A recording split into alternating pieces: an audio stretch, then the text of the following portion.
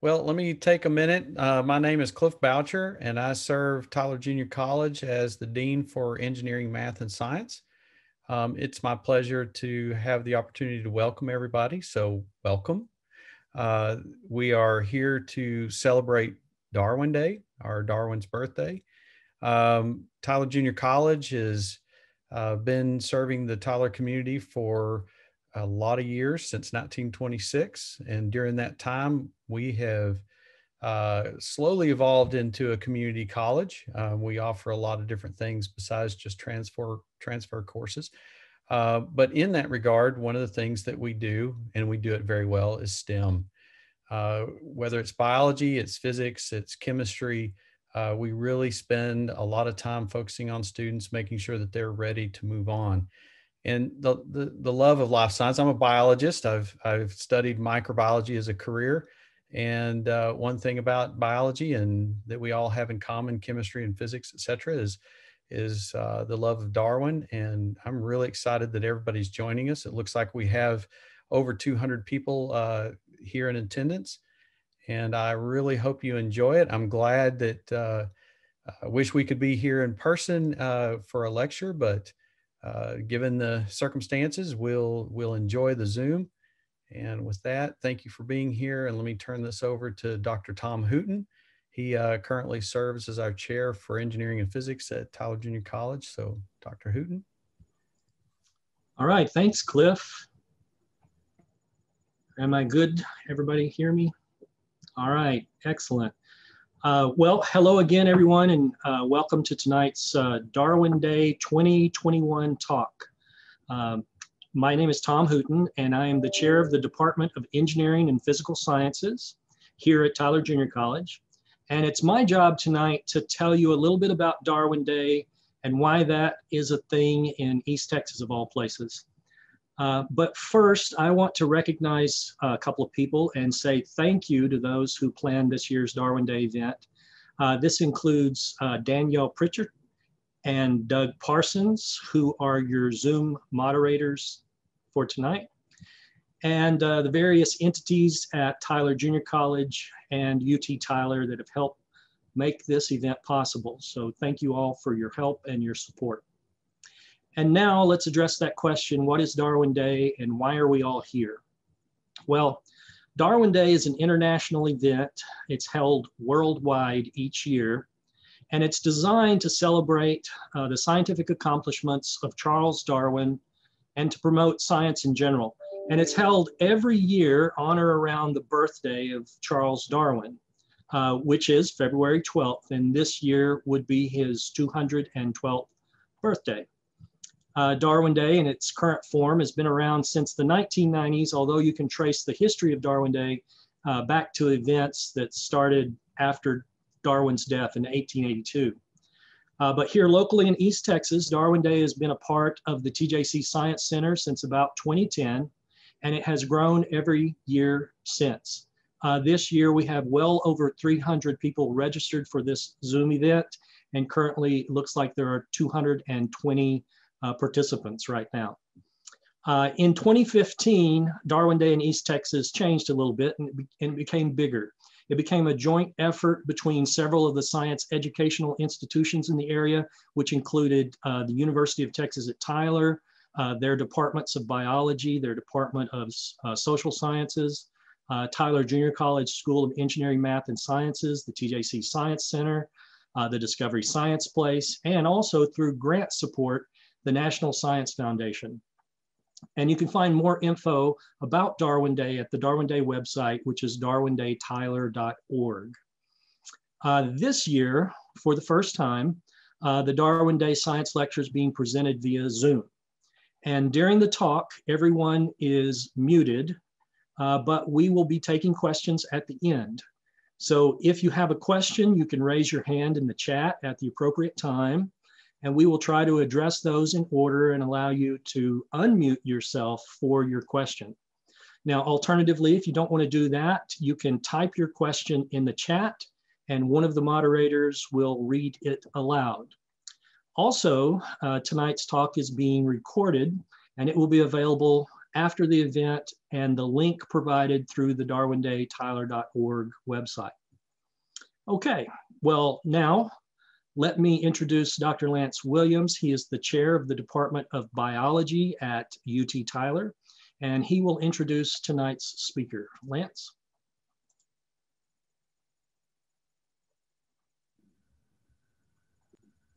Thank you, Dr. Hooten, for the introduction. Welcome to the lecture on behalf of UT Tyler and the Biology Department. And it's my pleasure today to introduce one of my faculty members, Dr. Josh Banta. Dr. Banta is an associate professor in my department. He's an evolutionary biologist and has been conducting evolutionary research for over 20 years.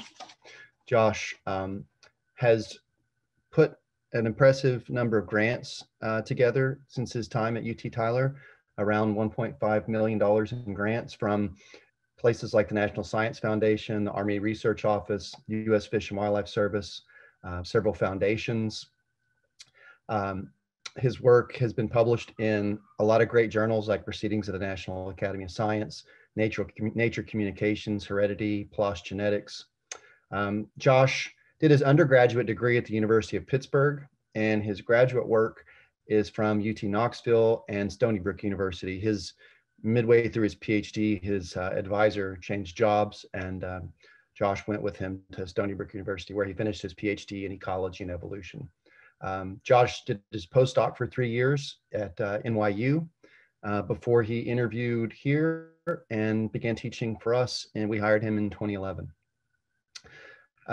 Josh has worked on a wide group of organisms since he came to UT Tyler. He came here as a plant biologist, but we quickly dragged him into working with mussels and other organisms, snakes, a variety of organisms. Josh has published we've published together on several papers and other collaborators. In 2015, Josh organized a symposium on evolution in Brazil from speakers from all over the world. And related to today's talk, actually, Josh has published about the evolution of human cranial anatomy. So he has a very diverse portfolio, and it's just my pleasure to introduce him, and I look forward to your talk, Josh. Dr. Banta, turning it over to you. All right, well, thank you, Cliff, Tom, and Lance, and thank you to TJC for hosting, especially to Danielle Pritchard and Doug Parsons for running tech and for organizing. It turns out that it's a good thing that we're doing this online because the weather is a little nasty tonight, so we can all still be together without being on the treacherous roads. I love giving this talk because it hits a nerve. It's something that we're all interested in. People have been wondering where we came from for as long as there have been people. And that's true within the discipline of evolutionary biology, even back at its original origins with Charles Darwin. Darwin himself pondered where humans came from and hypothesized an African origin to our species, which, by the way, turned out to be correct. And so this talk is going to be about where we come from and some of the other people that we met along the way.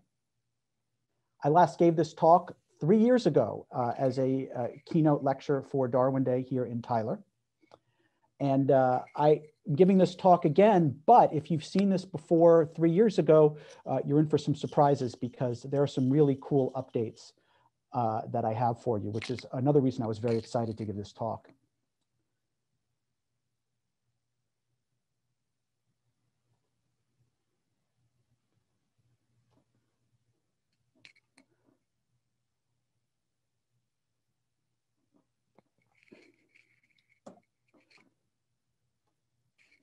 So the way I would like to start this off is by showing you this very familiar image of different fossil finds of early hominin species and modern humans.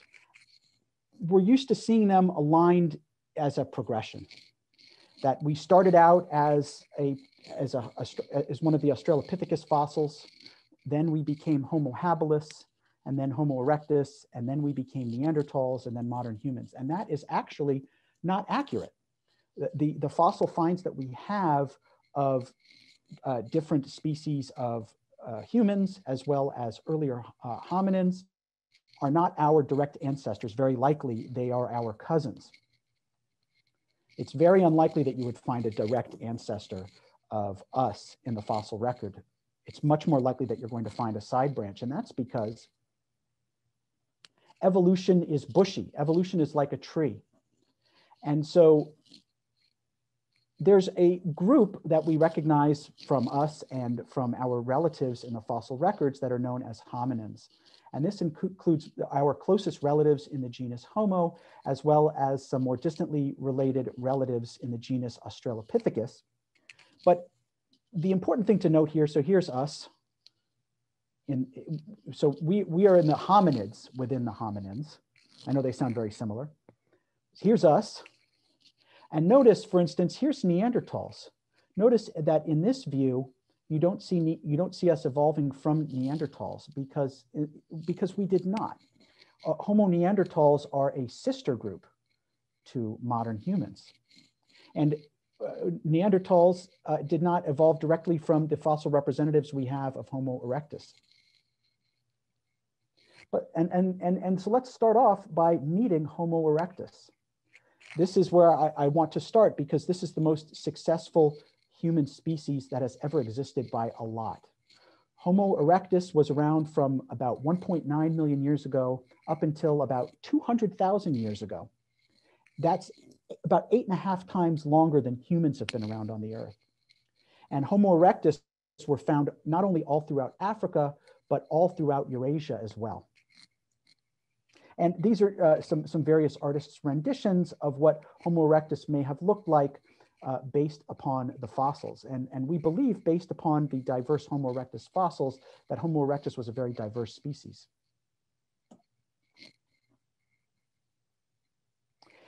To give you some more flavor about Homo erectus and how we came to learn about it, I'm going to take you to the island of Java in Indonesia in the late 19th century. And that's where a Dutch anthropologist named Eugene Dubois was searching for the origins of modern humans. And at the time, the favored hypothesis was that modern humans originated somewhere in East Asia, in this very region where Eugene Dubois was looking. And this is in spite of the fact that Charles Darwin, a few decades before, had posited that the origin of modern humans was actually in Africa. And he ended up being right. But even though Eugene Dubois was wrong, it led him to discover the first recognized fossils of Homo erectus. And based upon the the strata that these fossils were found in, the age of these specimens was somewhere between 1.5 million and 500,000 years ago. At the time that Dubois operated, there was not refined techniques for getting a more precise estimate, but that still gives you an idea. And so we had some leg bones and some pieces of the scalp and a couple of teeth. But it was clear based upon the anatomy that this was not from a modern human. And so at first that appeared to confirm that modern humans originated in Southeastern Asia, and that this Homo erectus find was a direct ancestor to modern humans that later evolved out of Homo erectus in that area. But what we know today from a much richer variety of fossils of Homo erectus is that Homo erectus actually did originate in Africa, in sub-Saharan Africa.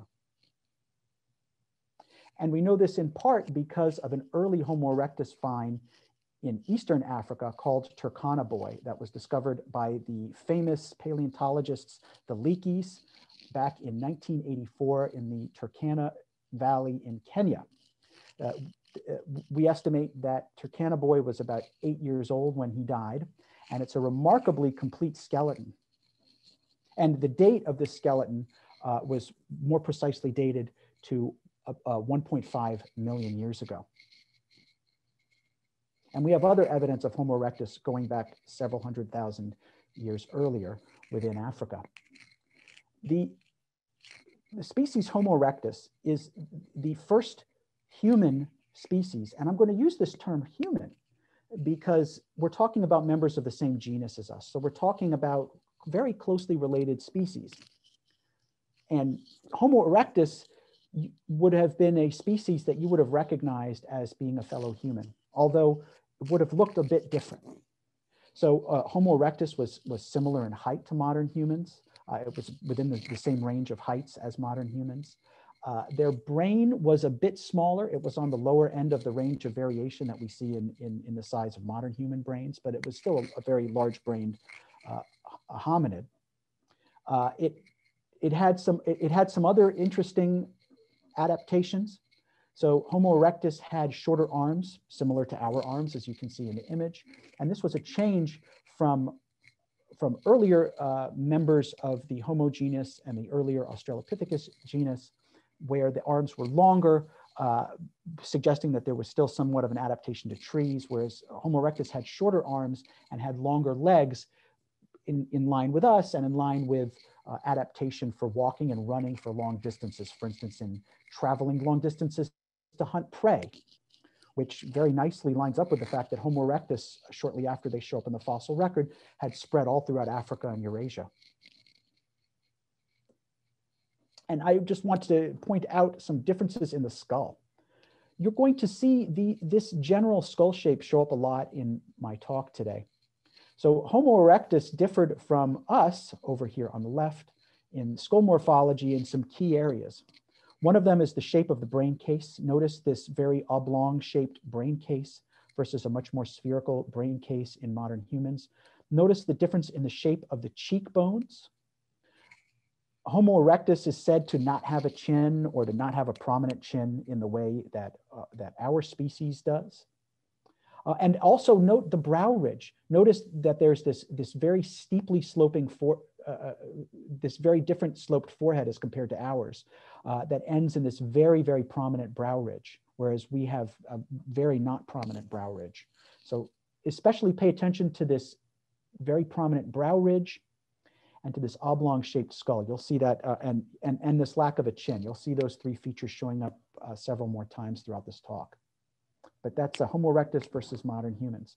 Homo erectus was not only looked a lot like us, but they were also very sophisticated. They made sophisticated stone tools. They controlled fire. They hunted a diverse assemblage of game. They cooked and ate not just wild animals, but a variety of different plant foods, including seeds and nuts that would have been poisonous if not cooked by the skills that they had. So they were a very sophisticated species as well.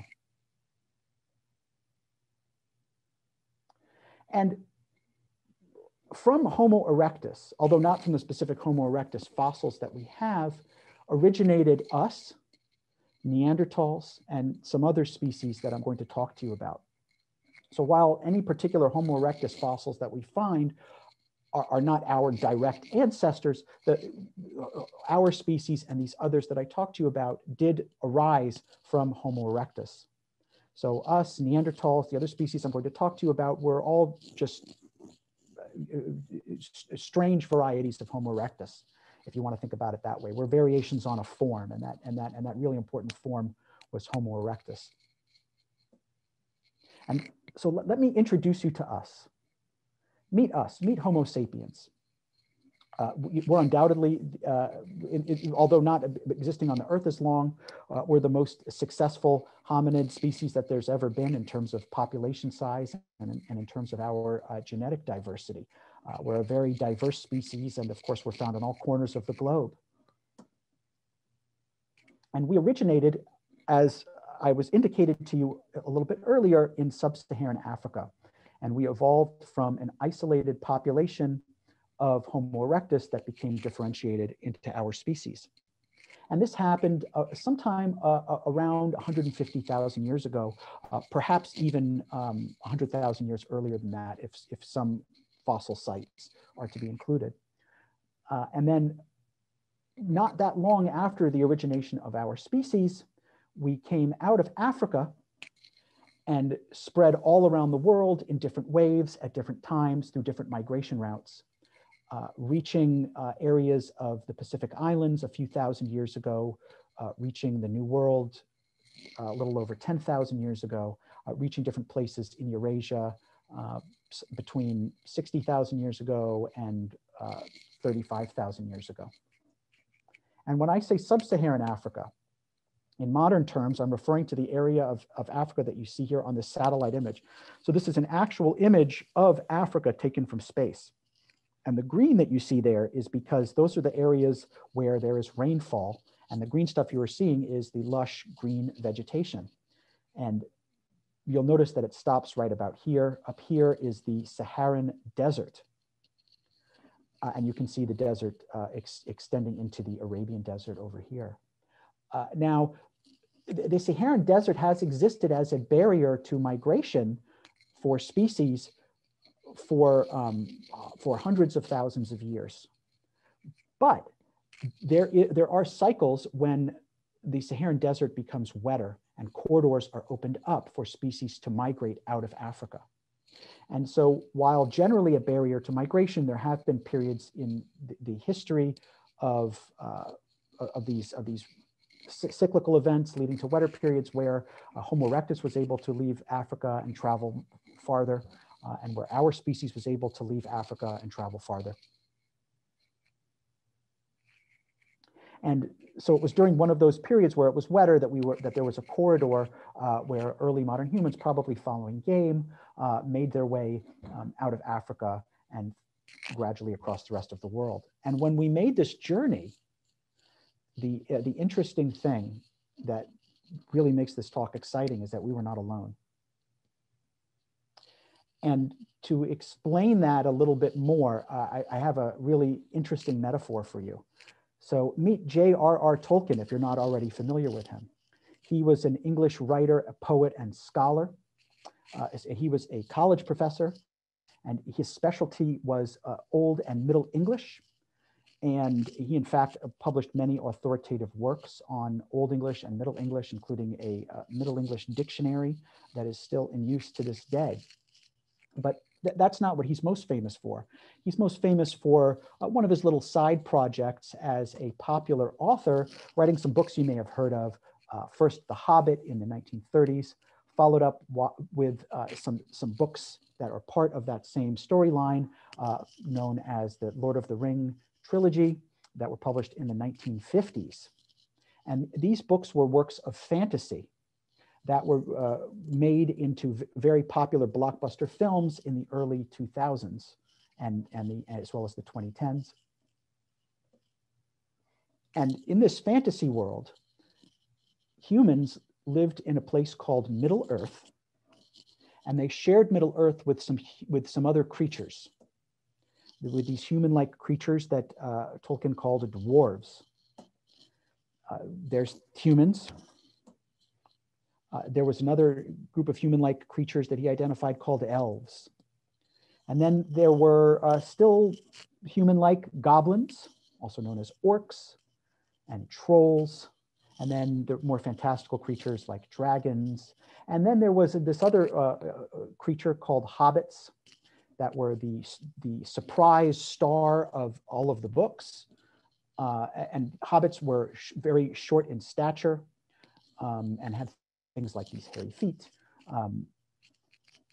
And there is a human that we encountered as we were spreading out across the world that is now popularly known as the Hobbits. So Tolkien didn't know anything about this group. He wrote the novels as pure fantasy, but it's interesting to see how much the world that we encountered superficially seemed like the Middle Earth of Tolkien's fantasy. So I'd like to introduce you to the Hobbit, Homo floresiensis. Homo floresiensis, we know, lived sometime, traces of it stop at between 50 to 60,000 years ago, and it lived in the island of Flores in Indonesia, going back as early as 150,000 years ago. And there's traces of human habitation on the island that go back even farther than that. So here we are, we're in the Indonesian archipelago here. We're at the island of Flores. And I'm taking you now to Liang Bao Cave on the island of Flores. And this is where an international archaeological team searching for about human origins. Well, actually, they weren't searching about human origins. They were searching about the migration routes of early modern humans, of Homo sapiens. So origins in a much more narrow sense, but what they stumbled upon was a much more interesting story even than about these early human migration routes. And when they stumbled upon these fossils, they were very surprised because fossils bones and material typically doesn't do well in this climate. This is a warm, humid climate.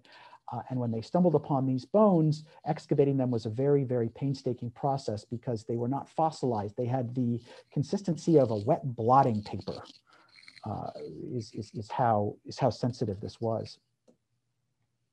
But they managed to excavate some remarkably intact fossil specimens from this site, including this one here, known as LB1, Lingua 1. And we know that this was based upon the anatomy, was very likely a female. And based upon the size of the skull and the size of the overall body, we know that she was very short, under 3 feet tall. So here is LB1's skull compared to the skull of our species. And so you can see that obviously they're very different in size. Here is one of the anthropologists that was involved in the early work, standing next to an artist's reconstruction of what LB1 may have looked like.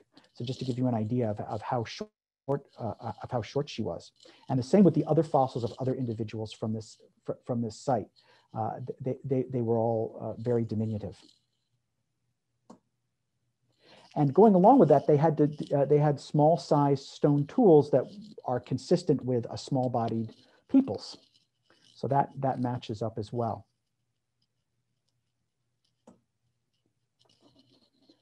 What we think is that Homo floresiensis was an isolated population of Homo erectus. So remember, we already have Homo erectus pinpointed nearby from those fossils that from the late 19th century from the nearby island of Java. But it's still interesting because the island of Flores was always separated by water. So however this original population of Homo erectus made it to the island of Flores, they had to do it on some sort of watercraft, which is just really stunning. And then once there, this population of Homo erectus became isolated and evolved into a different species, evolved to be small-bodied. And this is a more general phenomenon seen in biology known as insular dwarfism, which is where species that end up on small islands, if they're large species, they tend to become much smaller. So for instance, there were also these dwarf stegodonts that coexisted with Homo floresiensis, little miniature elephants that wouldn't have been as high as you at the shoulder. There were giant rats. There were giant lizards like Komodo dragons. But then another weird phenomenon of islands is that small species tend to become gigantic. It's insular gigantism. So there were also these rather terrifying looking giant storks. So this was the environment in which Homo floresiensis lived. And Homo floresiensis becoming diminutive is in line with this pattern of larger species evolving to become smaller when they are isolated on islands. Now, here's the question that I teased at the beginning that I'm sure you're wondering about, which is, did we ever meet them? And the answer is a tantalizing maybe. So we don't have any direct evidence that we meet them. But what I can tell you is that at the same cave, evidence of Homo sapiens, modern humans, our species, starts at about 50,000 years ago in the sediment layers of this cave. And so I'll tell you now when all traces of Homo floresiensis vanish, right around 50,000 years ago. So right when modern humans came is right when Homo floresiensis vanished. So that's a pretty interesting coincidence. And it's a pattern that's repeated as modern humans spread across the globe, that it didn't fare well for the other humans that we encountered, I'm sorry to say. But while it may be that we had violent conflict with them, we don't know, or it could be that we outcompeted them for food, or it could be coincidental that the same climatic factors that allowed for modern humans to move in had somehow doomed Homo floresiensis to extinction at the same time. We're not certain about that, but there's that really interesting coincidence there that right when modern humans show up is when traces of the Hobbit disappear. So there's that opportunity that we coexisted with them for a period of time.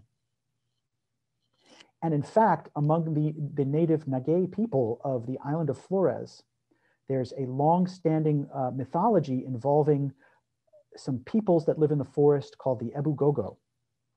And according to their mythology, the Ebu Gogo are diminutive people under 4.5 feet tall that lived in the forest in ancient times, and according to their mythology, still live in the forest to this day, who would mumble to each other in what was assumed to be their own language, and who could parrot back to you what you said to them.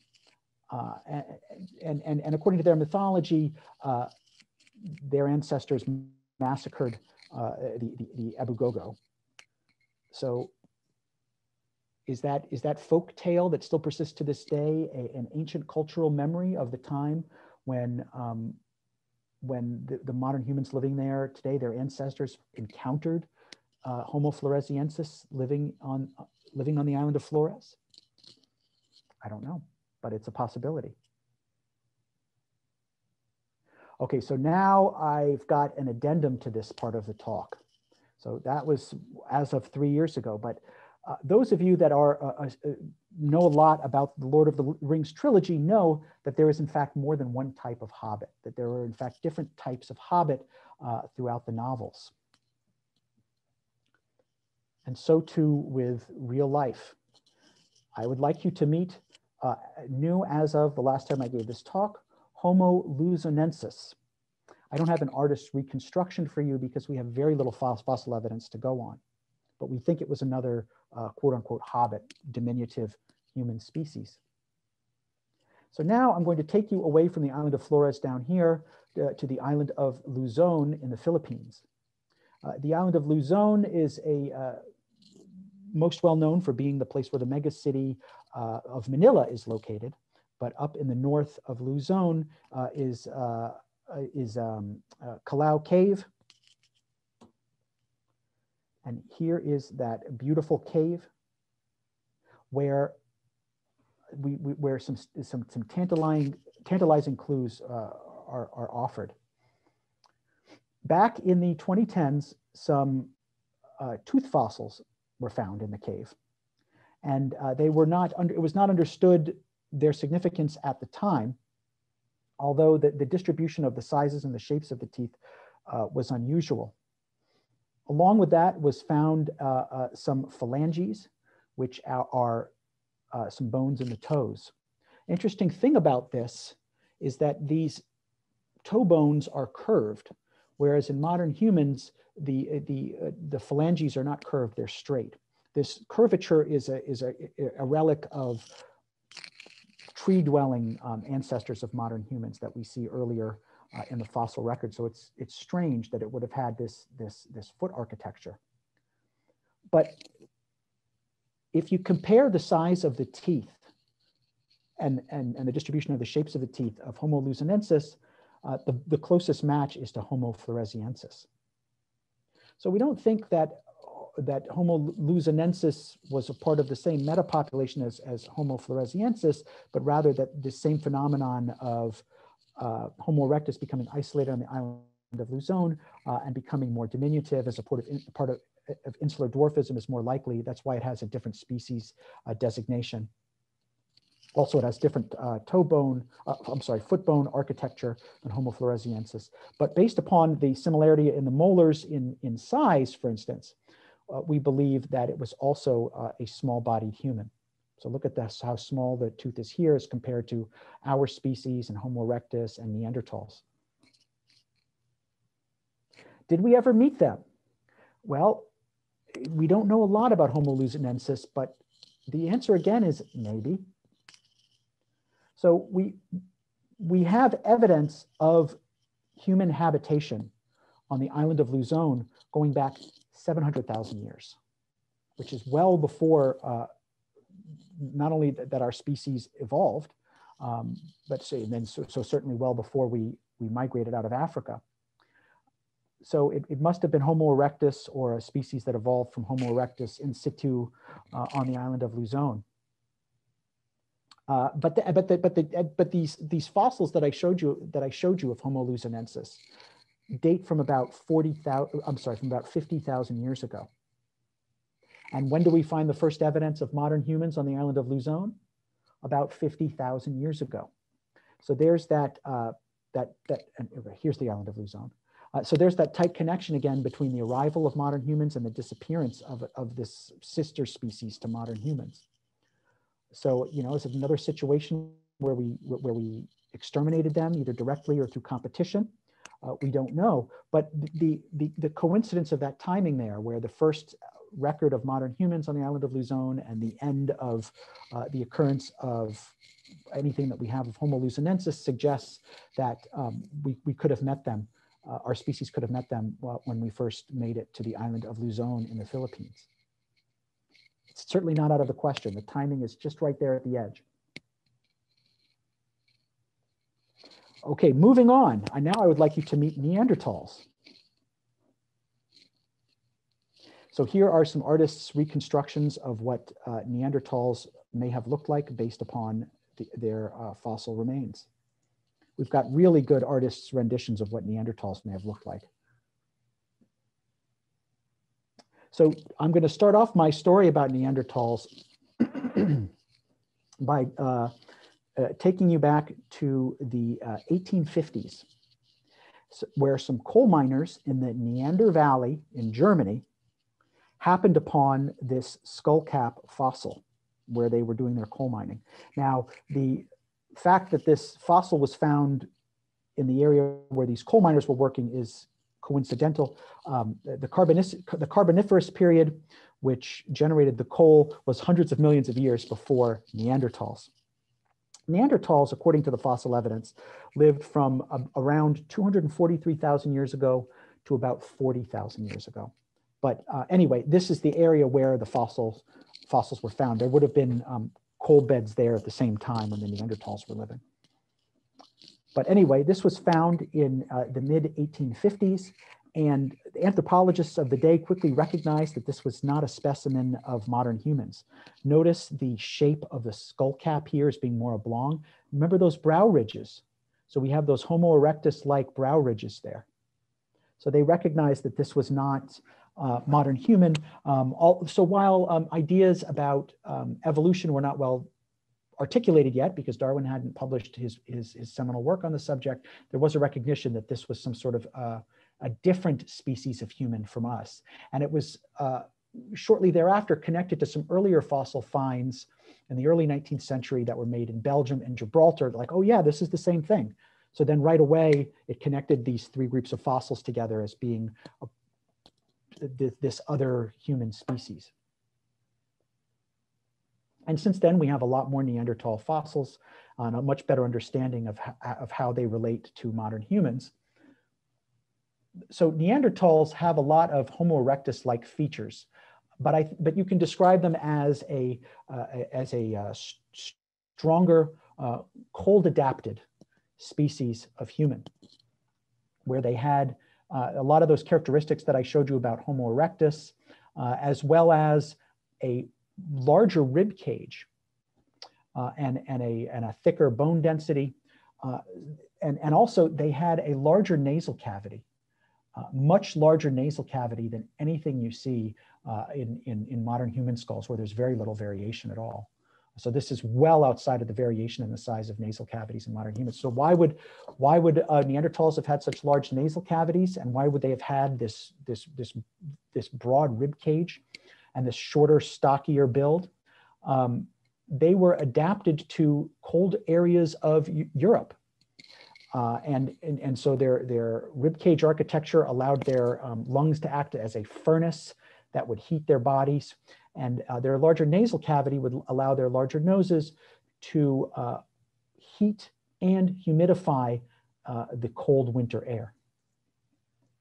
So this was a shorter species that was very strong and robust, that was adapted to really harsh cold conditions within Europe at the time. And here's a comparison of a Neanderthal skull to a modern human skull. You can see that there's a lot of Homo erectus-like features on the skull that we already talked about. Look at that brow ridge again. Look at the shape of that skull again. Look at the absence of that chin.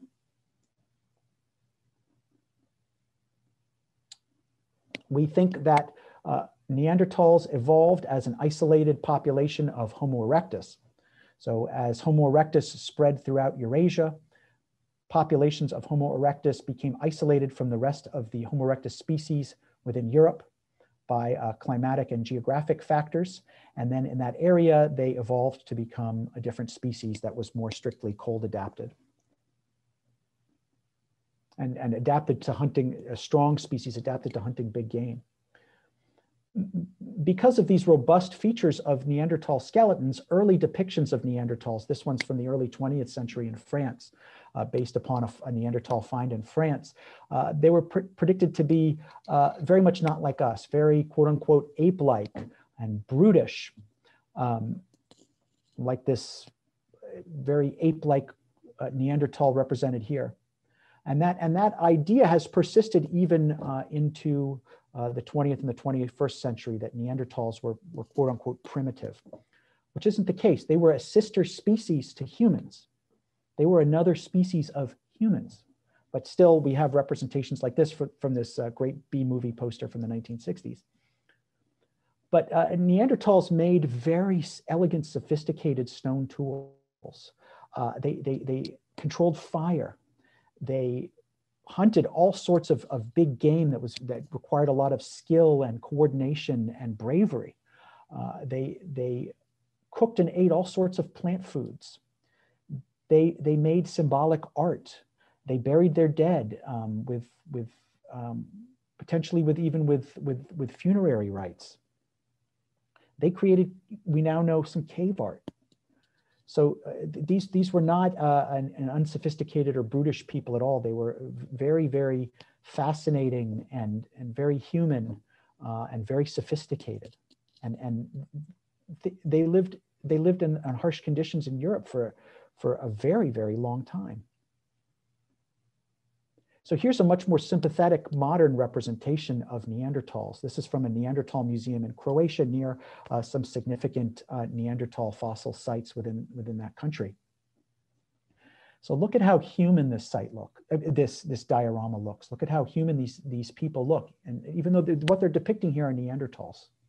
So this is a much more sympathetic depiction of what Neanderthals would have looked like. And we can imagine ourselves in that scene and relating to these people. I want to draw your attention to this individual here. This is based upon a real fossil find of a severely disabled Neanderthal man who lived to the ripe old age of 40, which was almost unheard of in the fossil record at that time. And based upon severe damages to his skull, it's thought that he was blind in one eye and had damages to his ear canal, that he was probably very hearing impaired, and he was missing a hand. And these injuries were all very old, and he lived to a ripe old age, so that Neanderthals cared for one another. So they were a lot like you and me. And here's another very sympathetic portrait of Neanderthals taken from the Neanderthal Museum in Germany, near the Neander Valley, showing what a Neanderthal would look like if he was cleaned up and wearing a business suit, and clean shaven. So while he looks a little different from you and me, he still looks like a human being. And as a nod to him being a Neanderthal, they have a stone tool representative of the type that Neanderthals had in his hand. But otherwise, you can see that he looks kind of like you and me. So Neanderthals, you've heard about them before. You've learned some more about them today. Did we ever meet them? And the answer is definitely. So to paint that picture for you, I'm going to take you to northern Israel, to the Galilee region, to a series of caves in that area, which is an important part of the story of human origins. So this is a skull cap fossil of a modern human specimen dating to about 55,000 years ago from that area of Israel. And these are, well, this here is one of the fossils that was found of Neanderthals dating from that same time period from a neighboring cave. So we know that modern humans and Neanderthals were living together in the same area of the Galilee region, occupying neighboring caves to one another. And we have some fossil skulls that appear to have intermediate morphology in between Neanderthals and modern humans. So there's kind of oblong, but kind of spherical. Other aspects of the skulls are some human, some Neanderthals. So we think that these may represent hybrids. So that's a pretty strong piece of evidence that, that we met Neanderthals and had babies with them. But the real way that we nailed down the story was through advances in our understanding of DNA and DNA technology. So DNA is the building blocks of cells. Well, DNA contains the instructions, the blueprint for cells to do everything that cells do, for cells to make everything that cells make, for development from an embryo to an adult body is all contained within the instructions of DNA, deoxyribonucleic acid. And I'm sure you've seen many crime shows and heard of many court cases where DNA was used to solve crimes because the language of the DNA code is different for every single person, because the instructions written into our DNA are different for every single person on Earth and for every single creature on Earth. And so that you can identify who did a crime by the genetic fingerprint of some human fluid or something that was left at the scene. So like that, but for Neanderthals. So people have been able in the last decade to get DNA from Neanderthal fossils. Neanderthals lived in cold regions of Europe, and the fossils are often well preserved because of the climatic conditions where the fossils were found. And advances in getting old DNA out of bones has meant that the full genetic profile of multiple Neanderthal individuals is now unlocked. We now have the full DNA code of multiple Neanderthal individuals. And so we've been able to compare the code of these Neanderthal individuals to modern day humans and see the telltale signature of Neanderthals and modern humans. So we know that our ancestors not only encountered Neanderthals, were intimate with Neanderthals, had babies with them that we included as members of our human family, and then went on to leave descendants. So the percentage of Neanderthal DNA in modern humans is somewhere around 1 to 2% generally, lower in some areas than others. It's mostly found in people of non-Sub-Saharan African origin, because modern humans encountered, first evolved in Sub-Saharan Africa, and then encountered Neanderthals who had evolved in Europe only after that they had left Sub-Saharan Africa. So you and I are all a tiny part a Neanderthal, not because of direct Neanderthal ancestry for the bulk of our ancestors, but because there were these events where we know that they met because there was at least one Neanderthal, probably one or two, probably more like 1 to 3 Neanderthal ancestors that contributed to the modern human gene pool. So you and I were all part Neanderthal. So we know that we met them. And this here is a jawbone of a modern human, our species, from a cave in Romania from about 40,000 years ago. And the full genetic code has been obtained from this specimen. And we know now that this specimen had a Neanderthal great-great-grandparent or something within that range, great-great or great-great-great-grandparent, based upon the amount of Neanderthal DNA in this individual's DNA code. So we almost caught it in the act there. We almost caught the interbreeding of modern humans and Neanderthals in the act here with this jawbone specimen. And if we look at our genome, our complete DNA profile, we can see that there are many genes where we've inherited variants of those genes from Neanderthals. And those genes have certain functions that we see in modern humans. They have a lot to do with the way that our immune system operates, as well as having to do with the pigmentation of our skin and of our hair. So that's Neanderthals. But it wasn't just Neanderthals that were out there in Eurasia. I'd like to introduce you to the Denisovans. And for that, I'm going to take you to Denisova Cave in Siberia in Russia, in the far reaches of Siberia in Russia. And it is in this cave in the 2010s when a bunch of different specimens from that cave were being analyzed and their DNA codes were being unlocked, that some curious specimens were found, such as this weird large molar and part of a finger bone and other small specimens like that. And all of the specimens that were found in that cave tended to be really chewed up and contaminated with cave hyena. And so the idea is that not only were different humans living in this cave, but that cave hyenas were also living in the cave at different times. And they may have eaten some of these, some humans and pooped out little pieces of their remains within this cave. But anyway, so we had these small specimens there, and they were being, their sequences were being analyzed. It was assumed that they were Neanderthal. The study was involving Neanderthals and how far they were found out east, and if they reached that far.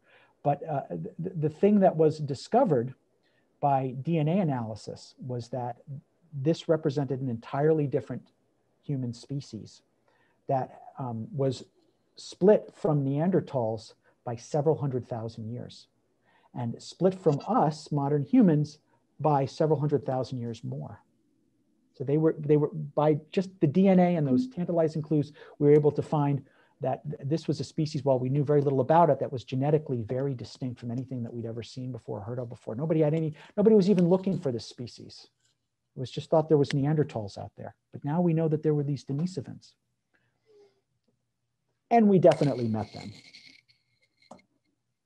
So this is a map of, and these dots represent DNA samples that were collected from individual people that are alive today, where their DNA was compared to these Denisovan specimens to see if there was any similarities.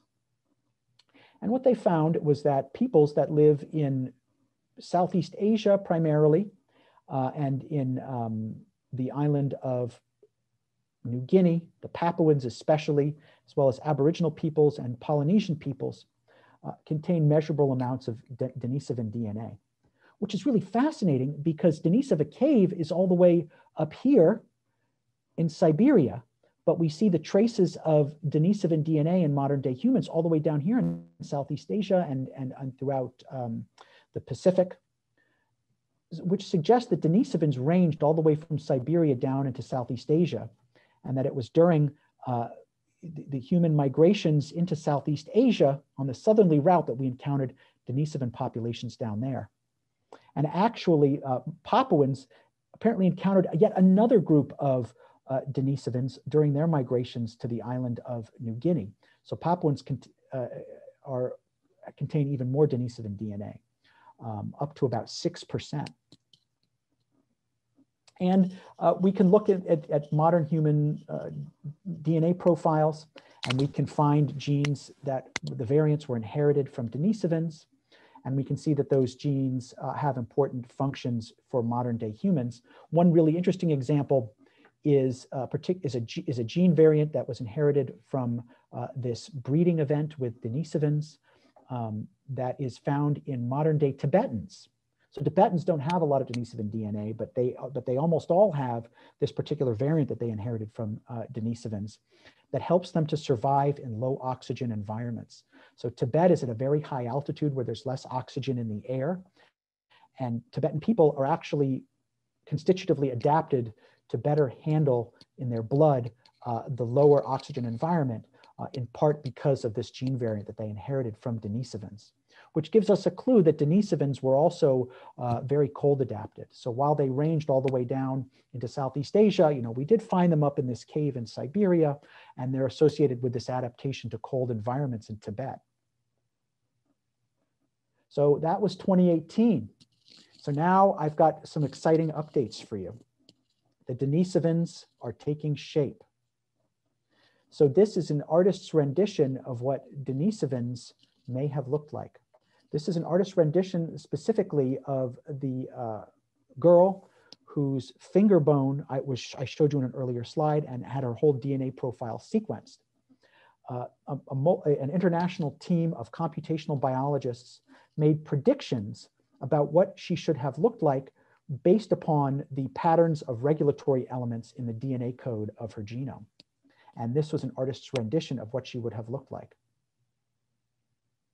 And they went further than that. They actually made a bunch of predictions about the entire skeletal morphology just based upon the DNA. So here for comparison is a modern human on the left. Here on the right is a Neanderthal. And then this is the predictions about what Denisovans would have looked like. So the bottom line is that Denisovans look pretty Neanderthal-like, except with an even flatter, stronger, bigger jaw and a flatter face, and an even thicker bone density. So they were a stronger, even more robust form of Neanderthal, if you want to think about it that way. Although they were very, very split evolutionarily from Neanderthals. Neanderthals and Denisovans, shared a most recent common ancestor hundreds of thousands of years ago. And so we had these predictions about what Denisovans should look like, that they were these, robust Homo erectus type. And now we have some more data to put to bear on that. So this is a piece of the parietal part of the skull in the back. A small fragment, but the shape of it is consistent with a more oblong shape that you would find in Neanderthals, and that was predicted for Denisovans. And now I'm going to take you to Baixia Karst Cave in China for the next update that I have for you. This cave has, for many centuries, been a Buddhist shrine. It's a holy site for Buddhists. And back in 1980, a Buddhist monk who was in there meditating came upon this jawbone, this fragment of the mandible. And its significance wasn't appreciated at the time, except that the teeth were weird. It had these large, weird-looking molars in it. But it was given a fresh look in the 2010s. And this is a reconstruction in a very recent study of what that jawbone would look like if we had the other piece of it.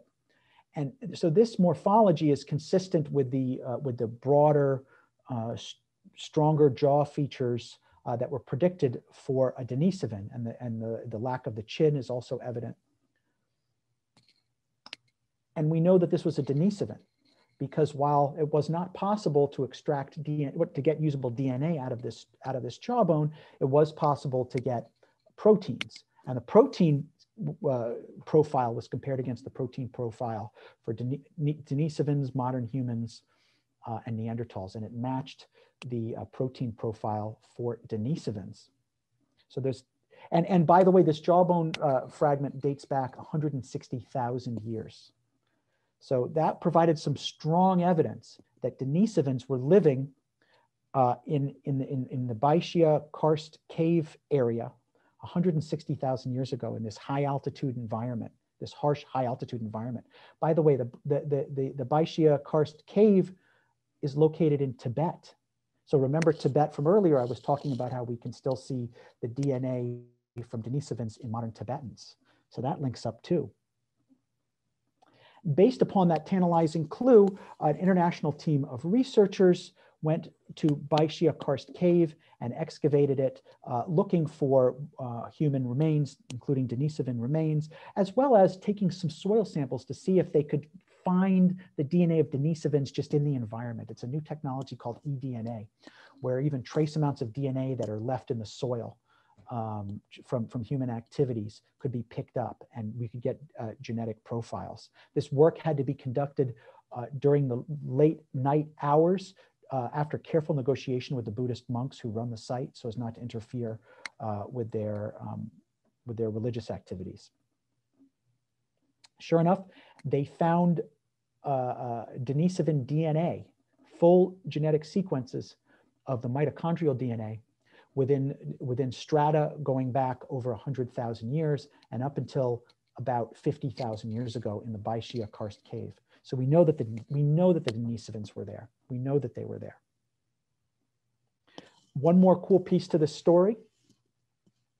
So this is either from an arm or a leg bone of a girl that was estimated to be about 13 years old, and archaeologists and geneticists have nicknamed her Denny. I say her because we've managed to get a really good DNA profile of her full DNA composition. And it turns out that she is exactly 1/2 Neanderthal and 1/2 Denisovan. She had a Denisovan father and a Neanderthal mother. And by the way, these bone fragments were newly excavated from Denisova cave in Siberia. So we've actually found evidence that not only did the Denisovans meet our species, but we've actually caught the act of Denisovans and Neanderthals meeting in the act. This is as strong an evidence as you can find that these different human species were interacting with one another. And based upon what we now know about what Neanderthals look like and what we think Denisovans look like, and based upon the specific genetic code of Denny, this is an artist's rendition of what Denny may have looked like. Half Denisovan, half Neanderthal hybrid, found in Denisova cave. Okay, one more thing. I want to introduce you to a mysterious group called the Red Deer Cave People, who we don't know a lot about. Their remains have been found in 2 caves in China, in Longlin and Maladong, which are 2 areas that are separated by about 500 miles. And separately in those 2 caves, these same types of fossils have been found of the same human, I don't know what to call it, human species, modern humans, we're not really sure. The morphology of the fossil specimens is a mishmash of modern human and features that we would expect to see in Denisovans. So is this just some strange group of modern humans? Was this a Denisovan human mixed group? We don't know. We haven't been able to get DNA out of these fossils. But what I can tell you is that the dating has put the age of these fossils at between 11 and 14,500 years ago, which is much more recent than the other finds I've told you about. So the idea that this sister group, potentially a sister group to humans, maybe Denisovans or some Denisovan-like group persisted up until about 11,000 years ago is just mind-boggling. I mean, already our species had developed agriculture and had domesticated the dog. And yet there could have been some remnant populations of some of our sister species that were still alive at that time. So in summary, evolution doesn't work like a ladder. It works like a bush where the fossils that we find are sister species to us, that we never find. We're very unlikely to find the fossils of our direct ancestors. We're much more likely to find the fossils of side branches. And when modern humans made their way across the world, we weren't alone, and we encountered some really interesting other species that were still clearly human, that shared our common humanity, and that we could have related to very easily. But we're nonetheless distinct, separately evolved species from us. That seemed a lot like the Middle Earth that was imagined by J.K. Rowling almost 90 years ago.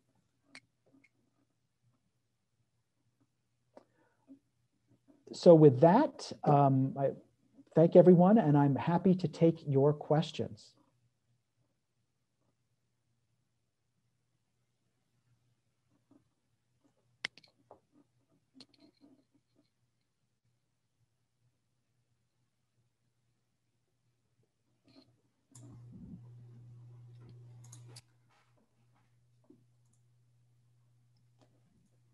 So can you speculate on what the future of human evolution is shaping up to be?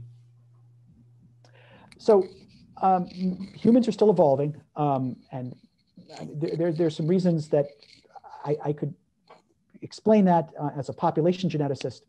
We don't have an infinite population size, so I can tell you for sure that we're evolving. But in modern times, the scale of our evolution is likely very diminished. And I say that because of modern technology and because the interconnectedness of different human populations across the world. So the interconnectedness of human populations means that we're not as isolated from one another. And evolution works easiest in small isolated populations. And when you have a much larger meta population of interconnected individuals, like in the modern world, there's less opportunity for local adaptation and regional differences to evolve. So the fact that we all travel and find love partners from different places all over the world has a tendency to homogenize the gene pool and act against separately evolving populations. And also modern technology, especially medical technology, means that the selection pressures that would have killed humans in pre-industrial times no longer, are often now survivable so that's another way in which the selection on humans is likely much less than it was in earlier times. But that said, we are still evolving in smaller, more minor ways. Thank you.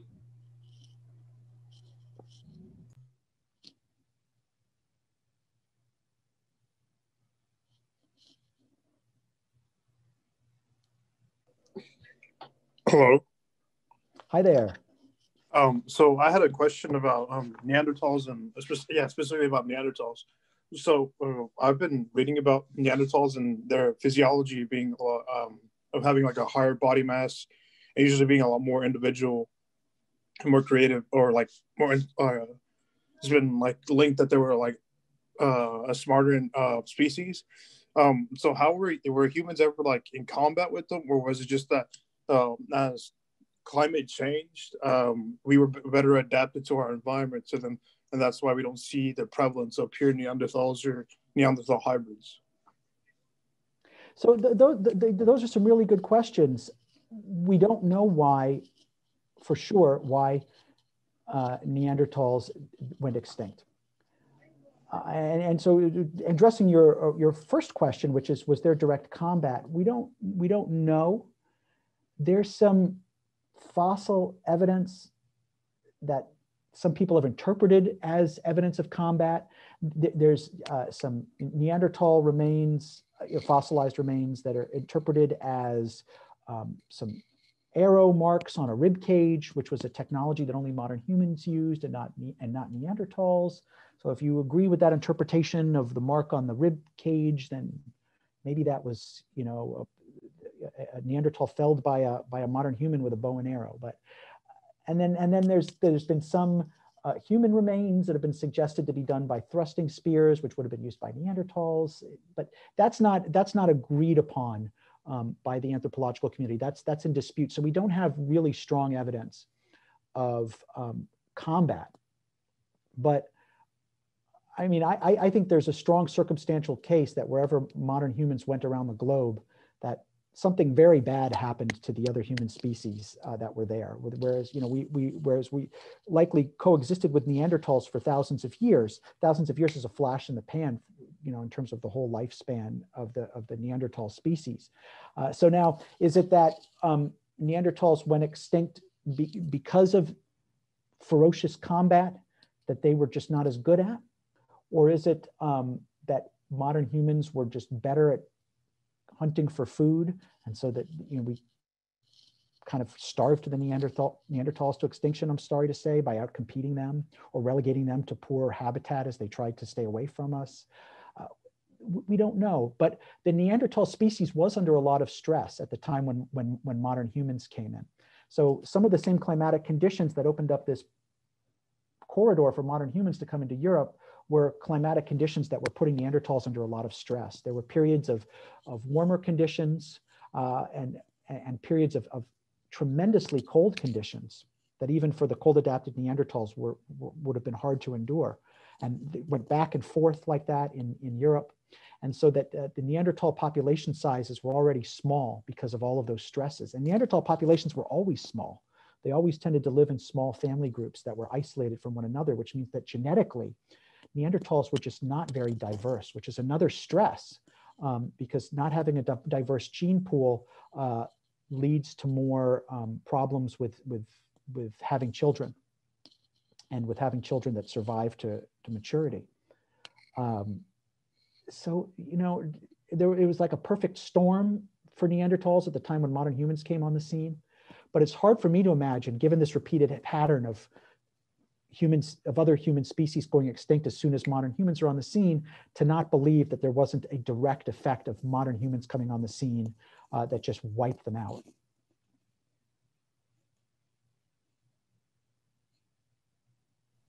Dr. Banta, we have a question from the chat from a Max Nash that says, I haven't heard the term Cro-Magnon man mentioned tonight. Where do they fit in?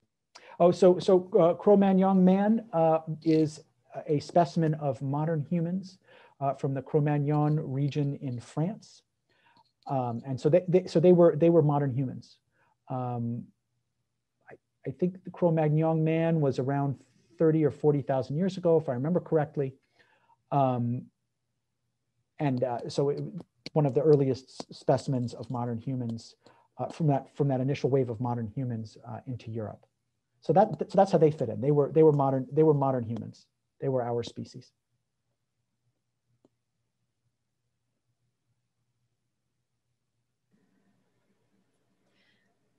Yes, I had actually, it was like two questions regarding you said the two species of hobbits that went extinct upon the arrival of the Homo sapiens. Is it possible that the Homo sapiens actually hunted them, given like similar behaviors of modern day humans, pushing species to the edge of extinction or extinction because of hunting, since they were such a smaller species? Is that possible? I think it's absolutely possible. Yeah, I agree. It's completely possible. We just don't have direct evidence. I mean, the only thing I can tell you for sure is that, like I said in the talk, that at the same time where modern humans came on the scene in those layers of the cave, there's not a trace of hobbits anymore. We don't find any of their little stone tools, none of their fossil remains, none of the evidence of their stone tools butchering, little stone tool butcher marks on animal carcasses. It's all modern humans. So, we just don't have any of that evidence to really nail down if it was violent confrontation that drove, for instance, the Hobbit to extinction. Maybe when I give this talk again in 3 more years, that'll be one of the cool updates that I'll be able to share with you. But right now, we don't have that kind of direct evidence. We just have hypotheses that are just circumstantial, based upon the quick, not seeing it anymore in the fossil record of all of these different human species as soon as modern humans are on the scene. Okay, and then the other thing that I just wanted to ask you real quick, I know there's a lot of other people with questions. Are you familiar with Dr. Dennis McKenna and Terrence McKenna's hypothesis about the stone ape hypothesis regarding the explanation for the nature to brain body relationship of the logarithmic expectations compared to other mammals? Is it true that humans actually had a faster cerebral evolution as far as neural tissue than other mammals? And if that was true, is it possible that the stone ape hypothesis could be relevant in regarding the psilocybin causing neurogenesis and advancing that neural tissue in the species as they were migrating out? So did you mention psilocybin in there? Did I hear that right? Or help me to hear, if you could repeat the last part again.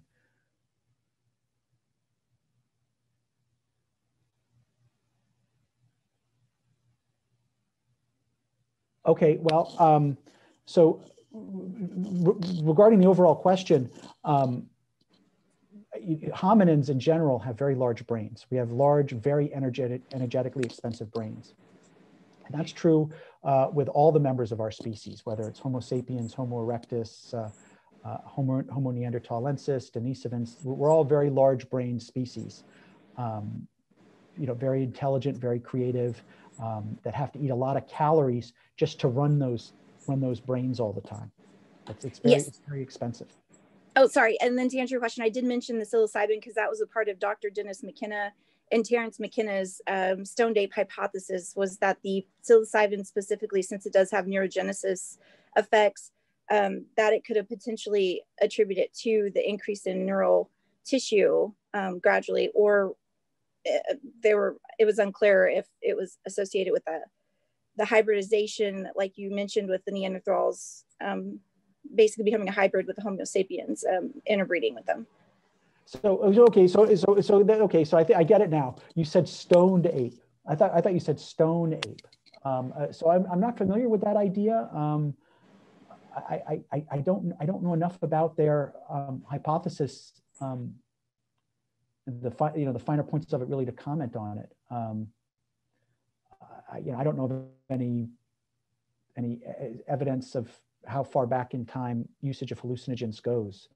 So I don't have a lot to offer on that hypothesis, except to say that all hominids are very large brained. Sorry, I don't have more to offer on that.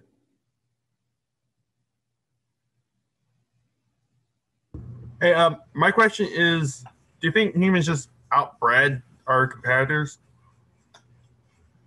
Yeah, so that's another idea that's put forth, and it's a variation on this idea of it being intense competition that drove other species to extinction when humans came on the scene.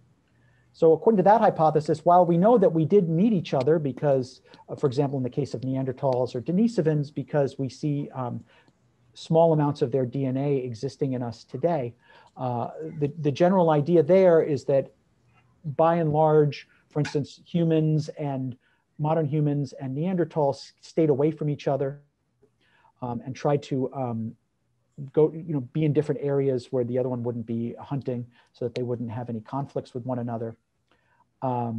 And so by that idea, there wasn't war that, for instance, drove Neanderthals to extinction. It was just that humans were much more efficient hunters, and so that they were basically eating all the food, and there was nothing left for Neanderthals. And of course, that translates into having more babies. And so if you have one species that is taking all the resources and turning it into babies, and the other human species that isn't able to get enough to eat and isn't able to have as many offspring, then that you see the same pattern as you would with warfare, except over potentially a longer period of time, although not necessarily.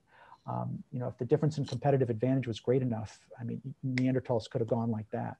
And Neanderthals did have a higher caloric need. So stealing their food would have had a bad impact on Neanderthals because they had to eat a lot to maintain their more than modern humans did. And and then they had babies are expensive, and babies with big brains are expensive and need a lot of food on top of that, top of their base caloric requirements. So that's another live possibility about what happened to other human species like Neanderthals.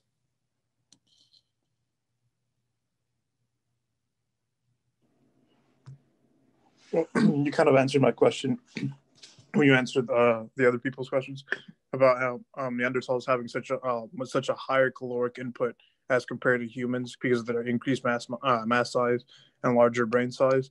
And that was one of those things I was going to talk about, is that there was the hypothesis that they would be able to outcompete Neanderthals modern humans were able to compete Neanderthals because they were much more efficient in terms of energy use and forage for other things that Neanderthals couldn't because of their size. Yeah, so one of the things that archaeologists, many have hypothesized based upon the fossil record, is that if we were to meet a Neanderthal today, we would recognize them as quintessentially human and like us, but that they would also stand out as being very strict about the way that they did things. so that we don't see a lot of changes in their stone tool technology through time. They used the same kind of stone tools throughout a long period of throughout the majority of their existence, and they only used thrusting spears. So whenever they came upon an animal, they had to be right up there next to the woolly mammoth and be stabbing it directly with a spear, which was very dangerous. And in fact, Neanderthal fossil remains are just littered with all kinds of scars from being torn up from in these battles trying to spear these animals to death. Whereas modern humans were very innovative, and you know, the archaeological findings associated with modern humans are very diverse and represent new stone tool technologies and much more elaborate creative artwork, and importantly, new and constantly evolving hunting technologies, such as throwing spears, where you didn't have to be right up against the animal anymore, and which, by the way, would also be a huge advantage in warfare, and also bow and arrows. So the modern humans, the record indicates that they were a lot more innovative than Neanderthals. So there could have been some sort of a really ingrained cultural element there that that just disadvantaged them against the much more innovative modern humans that they encountered, either directly or because it was one of the other things that just led to them being decimated in the competition for food.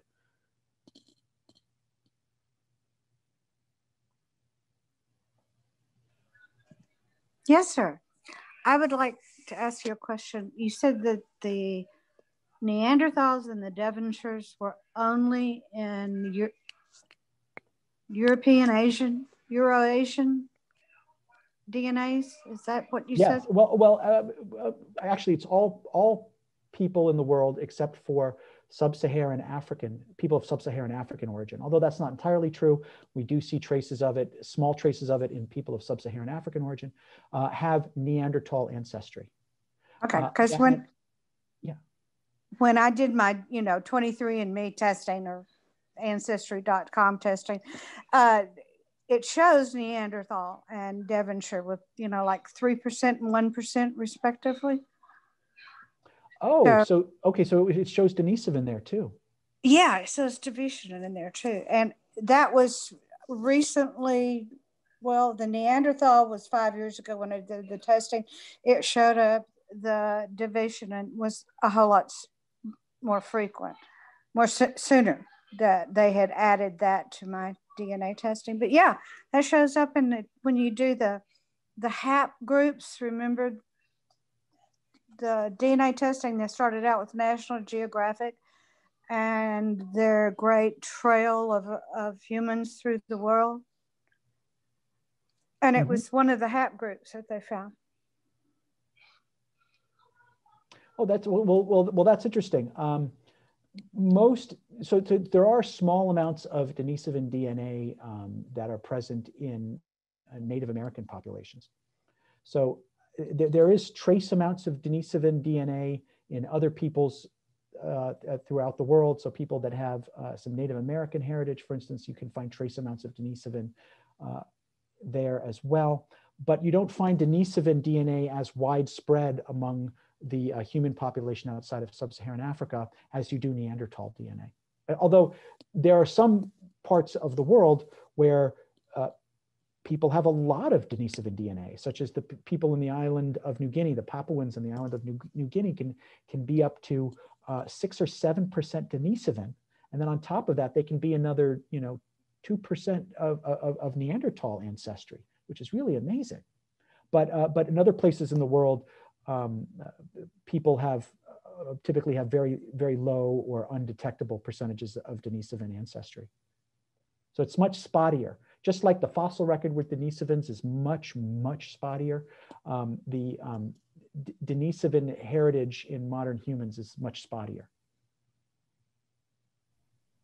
We have time for one final question, Dr. Banta.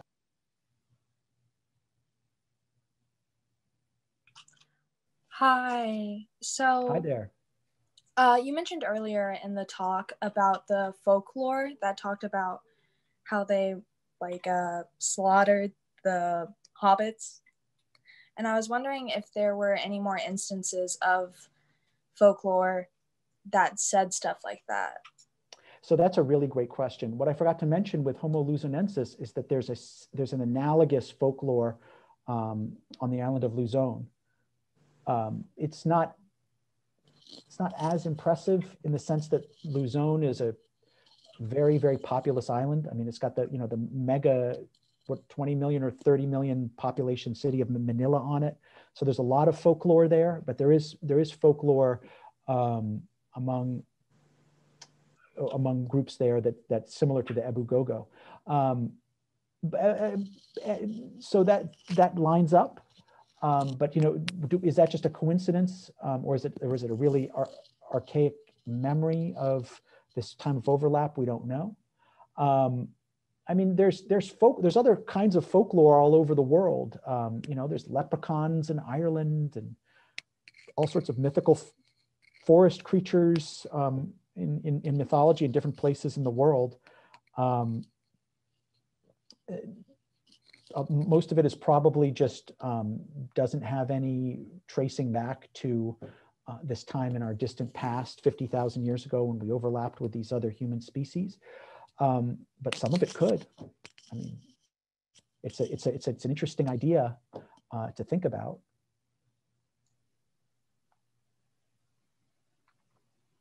All right, Josh. Thank you very much for a wonderful talk. And thank you, Tom, and the rest of the organizers, and thank you all in the audience for joining us. I hope you'll stay tuned and join us again for what we plan for next year. Yes, yes. And I also want to remind everyone that tonight's talk was recorded and it will be available to watch later. And you'll be able to find the link at the Darwin Day Tyler website, which is darwindaytyler.org. And then this marks the end of Darwin Day 2021. So thank you to the sponsors, thank you to the hosts, and everyone for participating. Have a great rest of your day and a good night, everyone. Thank you.